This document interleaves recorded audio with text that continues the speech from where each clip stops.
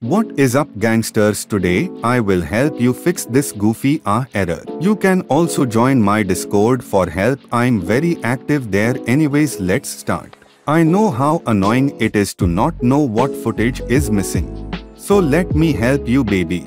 First go to the project panel and click the magnifying glass icon and select missing footage. Now right click on the missing footage and select replace footage. Now select the file that went missing and hit import my lovers. Boom shaklaka, now throw it back cause we fixed the error. Subscribe please, I need the clout. Okay, bye.